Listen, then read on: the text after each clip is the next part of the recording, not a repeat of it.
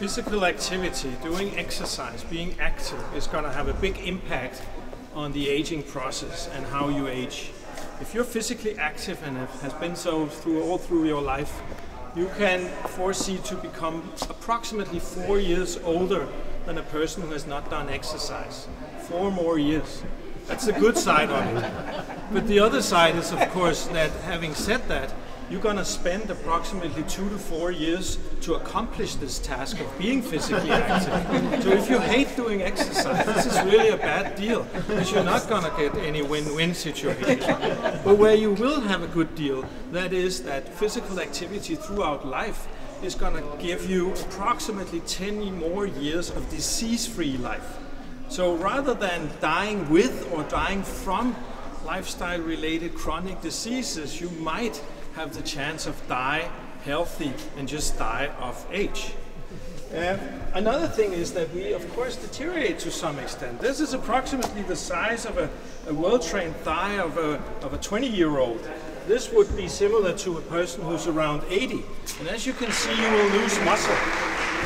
You can avoid part of that loss by being physically active. In fact, if you've been physically active, you can functionally be approximately 20 to 30 years younger than the biological age. And even if you sit and regret that you didn't start earlier, just a couple of months of training or a year of training will improve your function, so you get like something like 5 to 10 years younger in functional terms. And that might help you getting quicker up of the chair, jumping faster up the stairs, and also avoiding fall and fractures, which not only is going to be a problem for yourself, but also a society problem.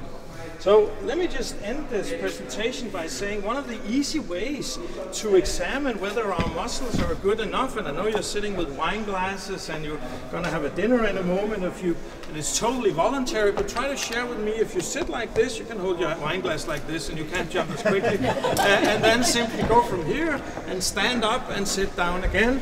And this is the exercise, and we're now going to try it for 30 seconds. And these starts now, and you're counting how many times can you go up and down. You don't have to tell the others how many times it was, but just try to go up and down, just to give you a feeling what every 80-year-old person also have to try to go through.